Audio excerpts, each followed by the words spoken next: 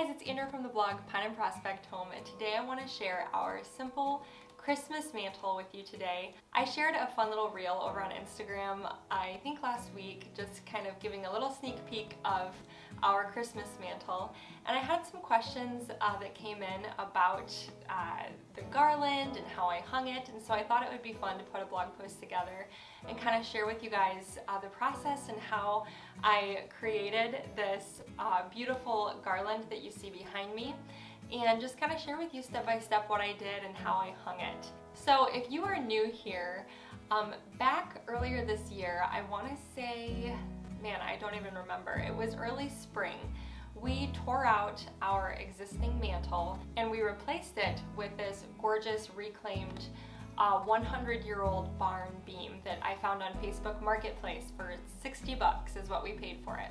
It was the perfect length, absolutely gorgeous. I love the detail of it, and it fit perfectly above our stone fireplace. And I have a whole blog post about our air stone fireplace. I actually did most of it myself, believe it or not. My husband helped, but once he kind of showed me how to do it, it was so simple to do. I practically finished the entire fireplace the following day while he was at work. I'm a very stubborn, determined woman at times, and sometimes I can be impatient, and so really it was very simple, and I did a lot of it myself, so I do have a blog post all about that if you want to check it out. But this beam fit beautifully above our fireplace, and we just love the way that it looks. While what makes our mantle a little bit unique is that we actually decided to put our television above our fireplace, I want to say 4 or 5 years ago now. My husband built these beautiful built-ins that I'm sitting on right now, and then the cabinet above the fireplace and also the shelves on the other side of the fireplace. So I drew up this sketch for him. He created it, he made it happen. And so in order to open up those cabinet doors, in order to watch TV, you can't really lay anything on the mantle. And let me just say, we actually canceled our cable earlier this year. We don't watch a lot of television, but during the Christmas season, I must admit, I love watching Christmas movies. It's one of my favorite things to do. I was joking around with my mom and sisters this past weekend that I should put together a video on all of my favorite Christmas movies. Clean, feel-good movies. There are so many old ones, old classics. And anyways, I'm still playing around with that idea. If you're interested in a little movie roundup, let me know because I think it would be a fun blog post. But anyways, we definitely want to keep our mantle clear so that we can open up those doors and watch some Christmas movies during the holidays.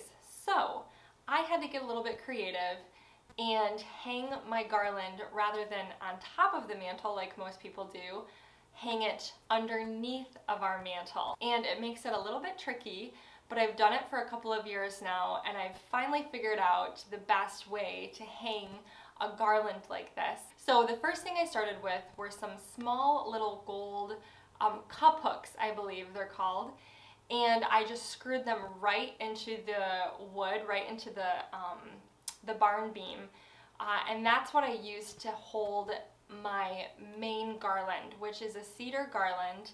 I grabbed it at Marshall's 3 years ago, and it's something that I splurged a little bit on, I'll admit. Garland is so expensive, it really is. And one thing that I like to do, just to encourage you, I remember when I fell in love with cedar garland. I love the look of it, but it is so pricey.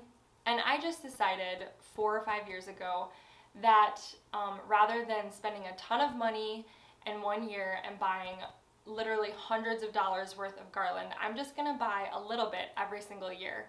And I started doing that 5 years ago now, and every year I'll buy 1 or 2 more cedar garlands, and eventually my hope is that I will have all of the beautiful cedar garland that I would love to have throughout my house. So don't get discouraged when you see cedar garland all over my home. It's been something that I've been collecting for, like I said, 4 or 5 years now. I just buy a little bit every year. And if you start to do that, eventually you'll have enough for your entire home, if you love the look of cedar as much as I do. Now I like to clip fresh cedar as well and tuck it all over my home, and even tuck it into the faux garland. It just adds this beautiful smell and this old-fashioned feel. So I'll talk about that later on as well. But for this garland, everything you see behind me is faux. And I started off, like I said, with a cedar garland that I got at Marshall's. It was $39.99. I really splurged. You guys know how cheap I am. You know how much I like to save money. I have never bought garland that expensive before, and still to this day I have not spent that much on garland. The other cedar garlands that I have are a little bit more skimpy. I spent a lot less on them, and like I said, I'll tuck some real cedar into them to make them more full. But since this was the garland that was going to be on my fireplace year after year, it's a focal point in my home. We sit here on the couch, we enjoy looking at the tree, watching Christmas movies. I mean, this was an important investment piece, and so as much as I love to thrift and to save money, I definitely spent a little bit more on this than what I normally like to. So it actually came with little red berries, and I used those the first year that I hung it, but last year I think I decided to clip those off. I saved them in case I ever want to pull red into my decor again. But I stuck with neutrals again this year. It's what I really seem to be drawn towards. And that was sort of the base, if you will, for my garland. And from there, I just started to tuck in different things. You may have noticed that my garland is a little bit asymmetrical. It sort of tapers off, as you see behind me, and trickles down. I don't quite start it on the very end of my mantle. I kind of like for it to be hanging down on this side. And the reason for that is because I hang my stockings on the other side. So it's sort of, the two balance each other out. The stockings balance well with this sort of drooping garland over on this side. Another perk to having it droop down like this is that you can hide the wires behind it. So if you have it sort of tapering down, you can tuck all the wires in, and really, I'll give you a little sneak peek here. You can have the tip of that garland almost right up against the wall so that you have very little extension cord showing. And then you'll see that I tucked the extension cord, the rest of it, right behind my stone fireplace. And there's a pillow behind me, which is perfect because that hides the rest of it. But that's the reason why I have it sort of drooping down like I do.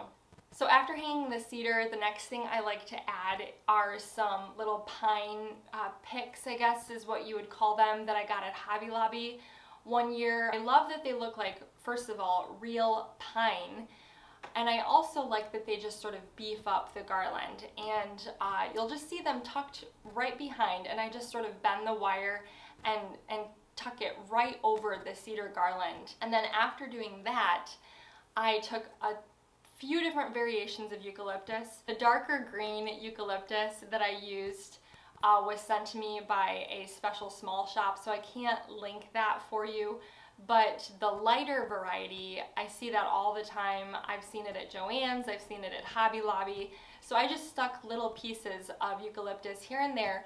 Really, I looked for pockets where it was sort of empty feeling, where the cedar looked a little bit sparse, and so I would stick the eucalyptus in there.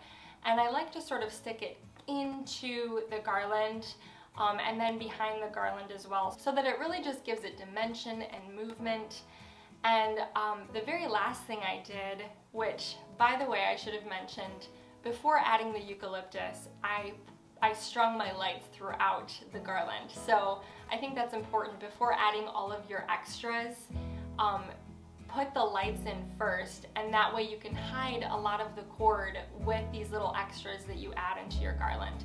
So that's what I did, and once the lights were all strung, that's when I started to add the eucalyptus. And the final element that I added were these beautiful picks from Joann's, I want to say. I got them there, and they just have these beautiful little sparkly white berries, and I love that pop of white, and so I just stuck those again sort of in random places, and wherever I just wanted that little pop of white. And both the eucalyptus and the berries, I didn't wire them in or use floral tape or anything. You can literally just shove them into the garland and they stay put, and they don't really move all season long. And so that's about it. That's how I've created this beautiful Christmas mantle. I think it looks so beautiful this year with the reclaimed barn beam mantle. I love the combination of the stone and the greenery and the wood.